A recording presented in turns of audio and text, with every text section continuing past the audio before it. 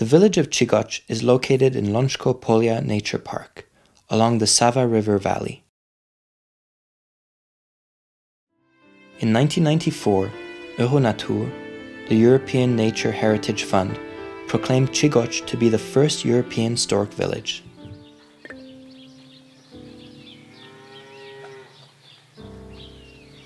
There are more storks than inhabitants in the village, which is actually a blessing for the villagers, because it brings them protection and recognition, plus a state subsidy. Enjoying the rich resources of food in the area, the white stork has found its horn of plenty. They build their nest on the rooftops of old village houses. Apparently, it's a sign of good luck to have one of these nests on your roof. The house is made of oak wood with traditional architecture are another particularity of the village. Their main feature is that they can be dismantled and relocated to escape the floods.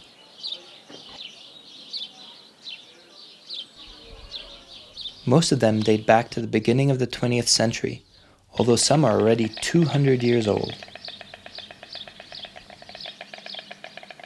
It's not just the houses that are deteriorating. Sometimes even the storks fall ill or get injured. 25 storks in rescue, yes. In rescue. Some of them in are Zagreb. Near to Zagreb, about 30 kilometers from the downtown, on the near to Slovenian border. Okay. Yes, and we have a cage about 250 square meters, 5 meters long, and possibility to fly around. Oh, fantastic. And when we release the storks, they are all ready for the...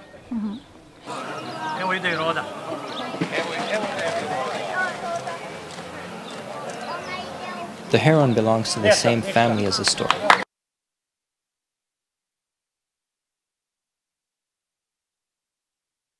And you can see many storks that, apart from the metal ring, that was a standard ringing scheme, they are also having these yellow rings, starting with number T, and then you have the code. The storks are ringed when they are young enough to be in the nest, but big enough to, so their legs should be big enough to get the ring.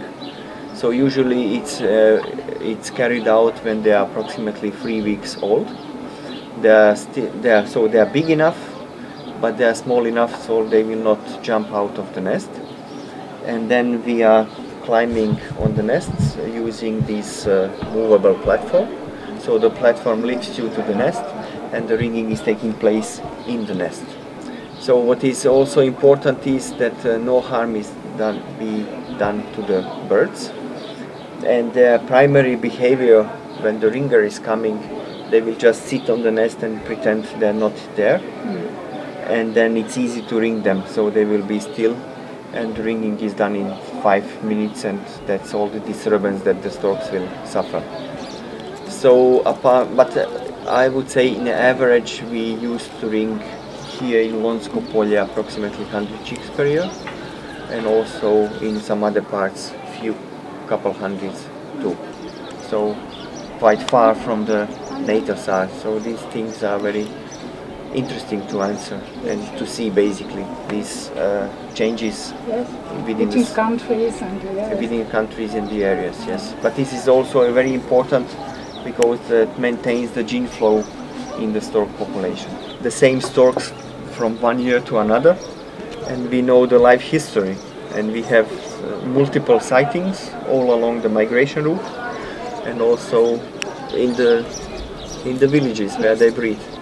So, and the name of the house where they are born? Yes, and the name, address of the house. And we suspect, but we also can track basically that one stork is copulating with some other storks in the same breeding season and stuff like that. So we know when he changed the wife or wife died in the meantime, whatever.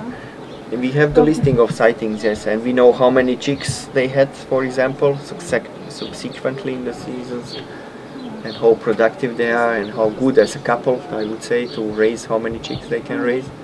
It's giving the face behind the stork. Yeah.